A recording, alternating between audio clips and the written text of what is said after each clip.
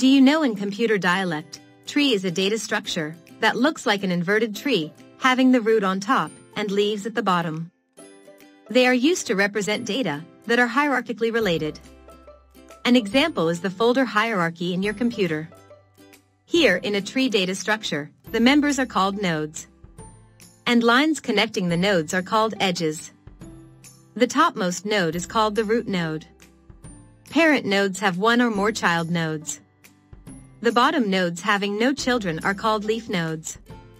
If you look closer, the path between two nodes consists of the nodes. Those are visited while moving through the branches that connect them.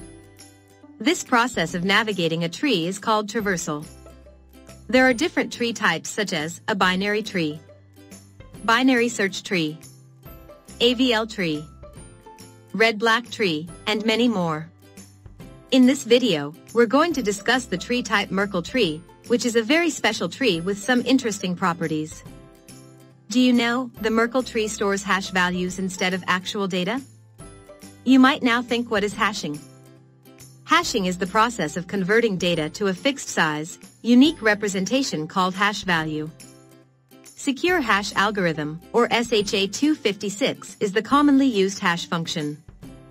The hash functions have certain important properties, like from the hash value, one cannot trace the input data. Even a small change made in the input can result in a totally different hash value. The size of the hash value remains constant, even if the size of the input is different. Isn't it interesting? Let's now create a Merkle tree for a set of words. Let's assume a list of blockchain names. Take the hash value of each data item, and these will be called the leaf nodes. Now group the leaf nodes into pairs, and create a parent node for each pair. Since we have an odd number of data items, the multi-chain node does not have a pair, therefore it duplicates the node, and does the pairing. It continues the pairing until it reaches the root node. The root node now acts as a digital fingerprint of the data set represented by the tree. If you look at it, you can see that even a slight change in the data will change the hash value of the leaf node, ultimately changing the values of all nodes till the root node. Merkle trees allow faster search operations. One can easily check whether a data item is represented by the tree, without traversing the entire tree. For example, if we need to check whether Hyperledger is included in the list. The data we have is the hash value of Hyperledger and the root hash. One can recalculate the root node by tracing the path from HE to the root node. For this, we need some extra information. If we get the missing values, the root hash can be recalculated. If the new root hash is equal to the previous root hash, it denotes Hyperledger is present in the list. The extra values that are required to recalculate the root hash are called Merkle Path.